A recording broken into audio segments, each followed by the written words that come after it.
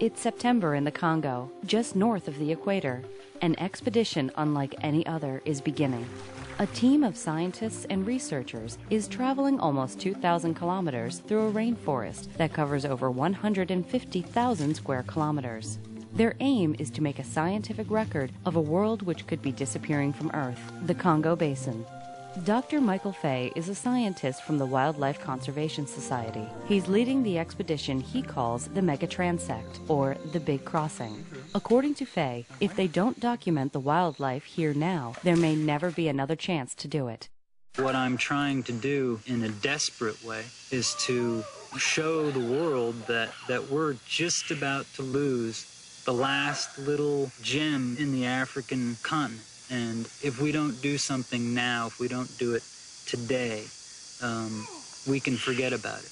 The Congo Basin contains almost 1/4 of the world's rainforests. It may have up to half of all of the wild plants and animals found in all of Africa.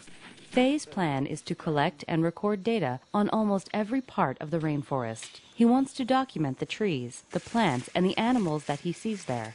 It's a job that's going to take time. After 8 months of traveling, the team is now in Gabon. Their next challenge is to reach a group of strange hills that are made of stone and which rise far above the forest floor. At last, the men reach the hills and begin to walk up. Suddenly, they realize that they're finally above the tops of the trees.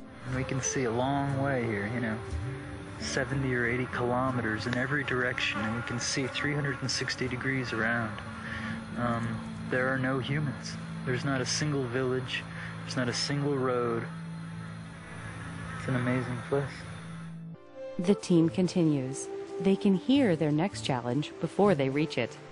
Rapids. Okay. Wow. The Congo Chutes are an important part of the landscape that the team wants to protect.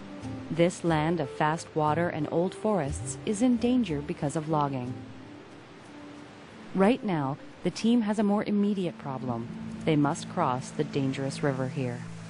It's only a few hundred meters wide, but the team must use guide ropes, stepping stones, and everything they know to get across. It takes a full day, and there's still a long way to go. After more than a year, the team finally reaches the end of their travels.